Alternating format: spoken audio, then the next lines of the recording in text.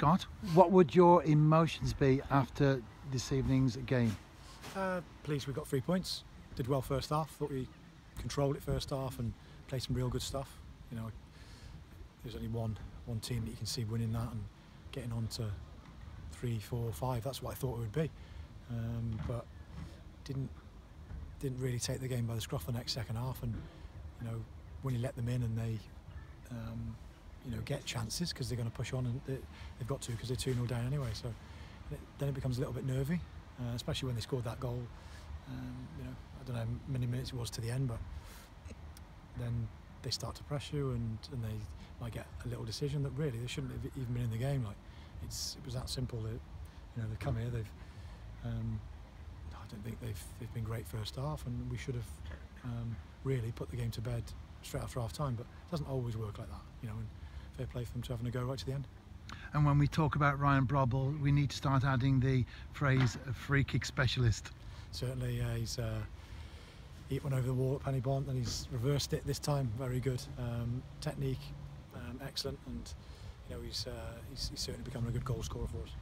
And with 3 strikers, you went for Dean Ebby in the starting lineup, and that certainly paid off. He scored the second goal. Yeah, good work from Sears. Got down the wing and cut it back, and that's where Dean needs to be, in between the 6-yard box in there, right, you know, where the balls are coming in. Put a few balls in there earlier on, and he didn't quite get there, but told him to make sure he stays in that area. And yeah, good for him to get a goal tonight. And including the excursion into Scotland, that's 6 games played so far this season, but just 1 clean sheet. Does that trouble you, Scott? Yeah, it troubles me because we only had 14 goals against last season in the league. So what's that now? 6, is it? 6 conceded. You know, it's yeah, it does. It starts to think, right, what else have we got to be doing, and do we need to tighten up here? But we are trying to do that. We're trying to work at it. We're trying to work at our deficiencies and stuff. So it's not that we don't notice it. We are looking at it. But as long as we keep winning games, we'll work at that along the way. But let's get back to the positives. The win tonight for the New Saints means that for the first time this season, on top of the JD Cymru Premier. Yeah, that was a carrot for the game. You know, win tonight, you go top, and can we stay there rather than having to chase everybody else all season?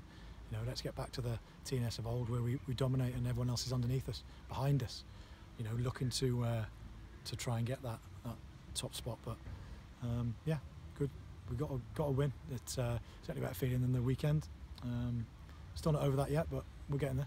And finally, we have done a lot of travelling lately, and it's more of the same next Monday. A long trek down to Cardiff, an 8 p.m. kickoff on a Monday evening. Yeah, it's a late one.